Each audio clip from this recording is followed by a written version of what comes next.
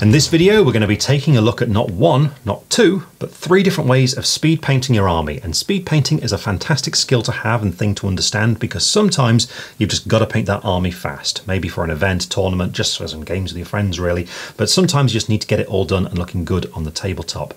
Now, speed painting does have the reputation of making your miniatures look a bit rushed, but this needn't be the case because really it's just a way of getting models painted so they look good on the table. But you can always come back to them later on, add further highlights and details and make them something really special. So it's a good thing to understand to get your troops to that point. So what we're going to be doing is first of all taking a look at the classic method using dip, and then we're going to move on to the contrast method from Games Workshop, and then finally we'll have a go at slap chop. And then after all that I'm going to give you my thoughts on all three, the pros and cons and what I think about each one. But first of all, we're going to start off with dip.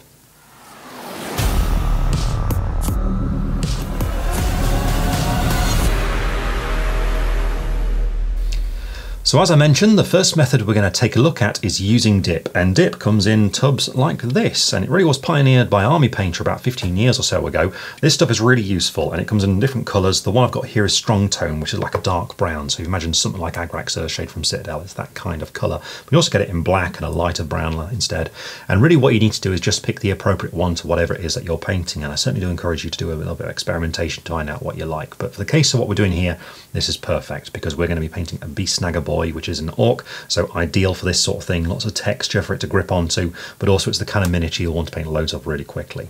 So what we need to do is think about what kind of colours we're going to apply on the miniature, because what we do is paint them all, so all those base coats, then literally dip it in there so the wash goes all over it essentially, and then just let it dry. This means though it's going to tone things down, so the colours you apply, those mid-tones, they have to be a little bit lighter than what you'd normally use if you're painting the model in a more typical way. So what we're going to do is just bear that in mind as we apply our paints onto it. It also means you've got to take the undercoat into account, so in this case I used some Zandri dust, and I would certainly recommend that you don't use a black undercoat for this kind of thing. But what we're going to do is apply those base coats first of all, and we'll start out with the skin. As you can see, the colour I've picked out is quite a light green. This is Ork Flesh, so a nice bright colour that we can apply the dip over to really tone things down. And all we've got to do is use this first of all to start blocking things in. So the paint's thinned down, brush is ready, all we've got to do is start looking for the flesh and painting all of this to begin with.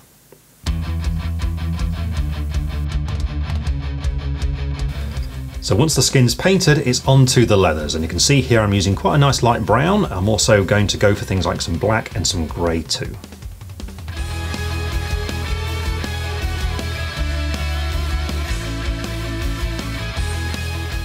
Next up it's time for the armour, and here I want an off-white, so I'm just going to make sure it's all blocked in neatly, and I've got some other brighter colours just to pick out a few details as well.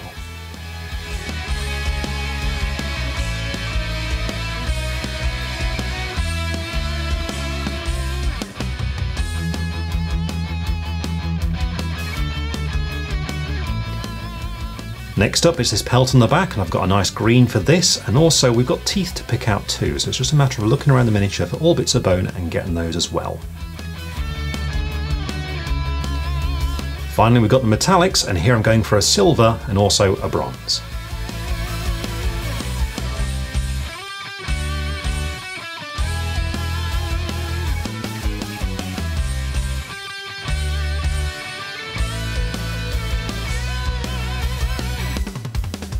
And there we go, all those base coats are applied, and so now we're ready for the fun bit, which is to use the dip. And the first thing that we've got to do is to open the tin. So to do that you just need an old spoon or a flathead screwdriver and use this to lever it open.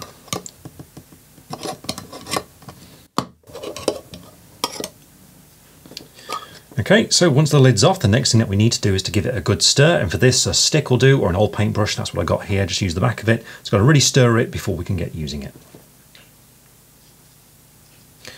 So with that mixed, next thing to do is just to make sure you clean off whatever tool it was you used, and then you just need to make sure that you protect your hands before you actually start using it. So I'm just going to put on some latex gloves.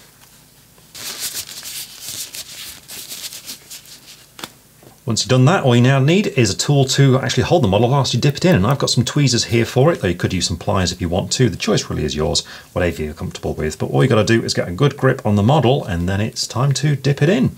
So you just need to put it into the tub and then just move it around and then give it about 10-20 seconds or so just to make sure it works its way into all the nooks and crannies. So really make sure it's just got that time for it all to soak in before you take it out. And well, once you let it in about that long, all you got to do is take it out, just let some of the excess drip off, and then make sure you get down some tissue paper, because now we need to just shake the model just to remove some excess blobs of paint.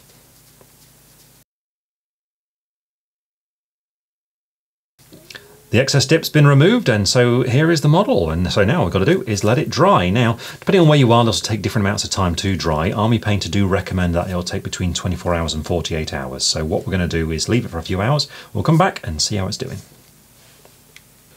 So it's been many hours and the dip is now completely dry, and you can see it's really glossy. So what we now need to do is take the miniature outside and spray it with a matte varnish. So we'll go and do that now. Then when we come back, we can see how it looks.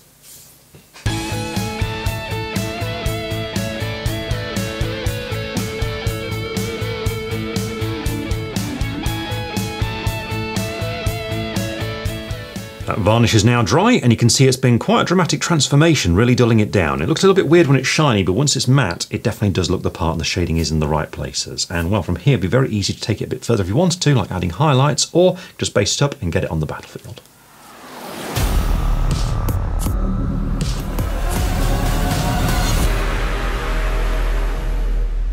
The next method we're going to take a look at is the contrast method from Games Workshop, and this is actually based on a technique that's been around for quite some time, which is called staining. And basically what you do is undercoat the model with a very light colour and then apply thin paint. So before contrast paint, that was things like washes and inks, and you apply them over that colour to stain it to get the colours that you want.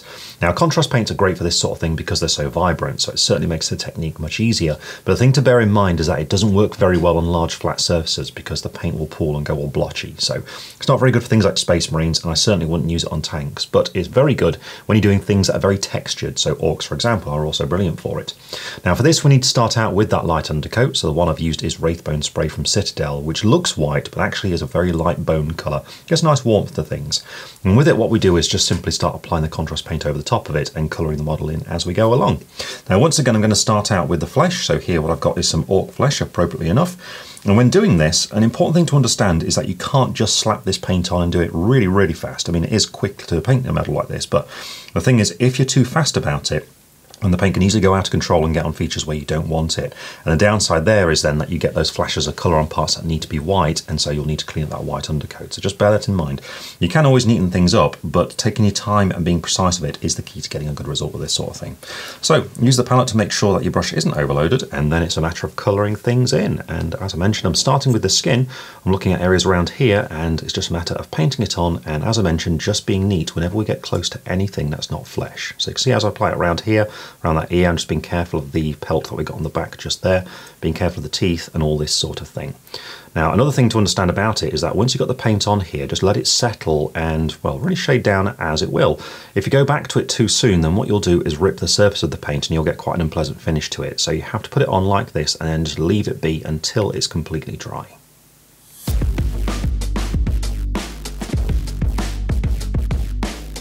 So with that skin finished, the next thing to do is to move on to painting the leather, and here I've got some brown first of all for all the belts,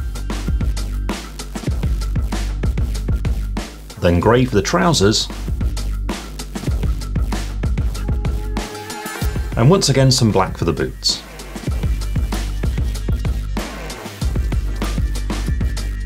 Next up, it's time to paint that armour, and for this what I've got first of all is a bone colour which I've diluted using a contrast medium. And what this does is makes the paint weaker but still retains the same properties, so we get the smooth finish.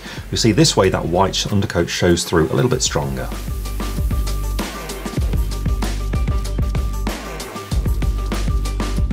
With that done, we can then put some brighter colour on it, so I've got some red and also some yellow. That done, it's now time to paint in that pelt, so I'm going for a sort of greenish bluish colour just here. And then we can start picking out all of the teeth and bones.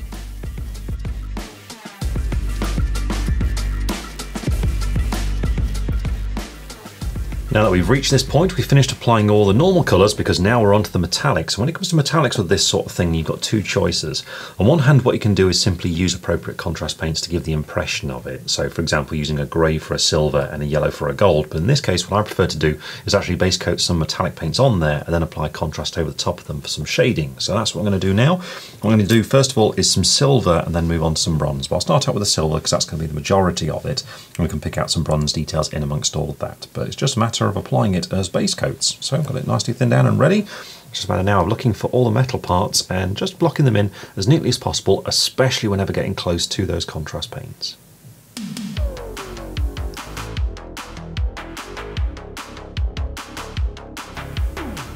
Now I've got the silver on there, it's a matter of just picking out some details with some bronze just to break it up.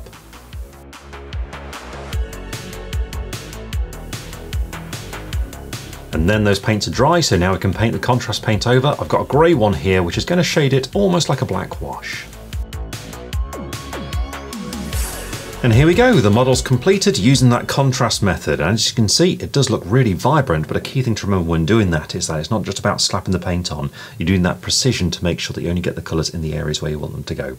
The other thing to remember and have a think about is the metallics, and it's up to you which way you do it, whether you're just using contrast colours for it or metallics like I used here, but personally I prefer it with the metals on there, just showing through to get a bit of that metallic shine.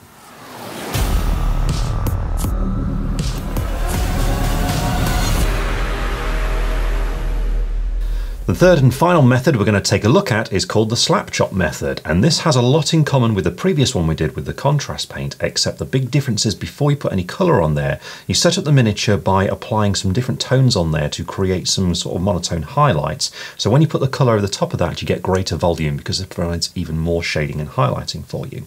Now typically this will go through different greys, though you can do different colours if you want, but I'm going to do grey here, and it means starting out with a black undercoat. So I sprayed my miniature using some Chaos Black spray.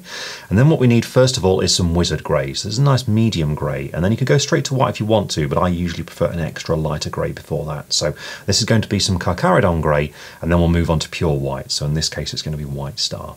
We'll start out wizard grey, and with this what we want to do is a heavy dry brush across the whole miniature. And to do it I'm going to use a small dry brush from Citadel because I'm quite comfortable with this kind of brush. You can use any sort of dry brush that you want. But what you've got to do is just set it up on your tissue as if you're going to dry brush like normal, so really work the paint in there. Then once you've got it about this sort of point here in the tissue paper, it's just a matter of dry brushing your miniature all the way over.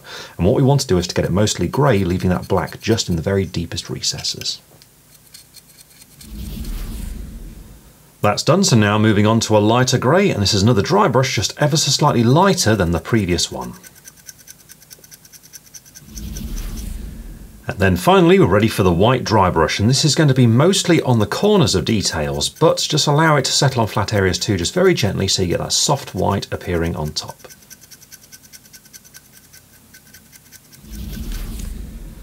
Once you finish that dry brushing, your model will look something like this, so quite monotone, but now we can move on to the fun part, which is putting the colour on top with some contrast paints. And here you can use contrast paints if you want, or if you want to go for Army Painter, you've got their speed paints. From Vallejo there's Express Colour too. Whatever you choose, the process is very much like what we just did with that contrast method, where you just choose your colours and start blocking it in.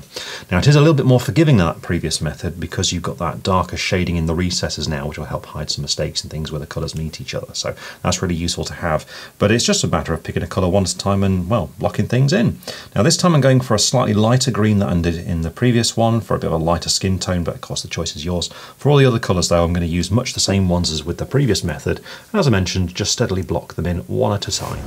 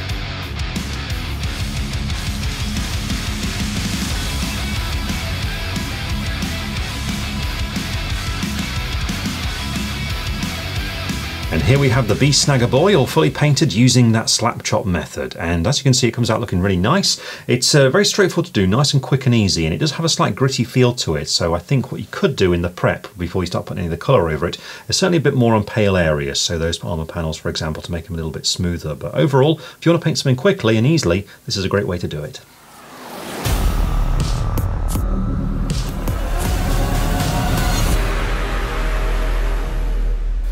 So there we go, we've seen all three methods, and well, what do I think about each one? Well, first of all we did that dip one, and this out of the three is one that I actually quite like, because I think it's nice and straightforward to block in all the base colours for it, and then dipping it is of course also very easy. All you got to do is put the model in there and then wait for it to dry.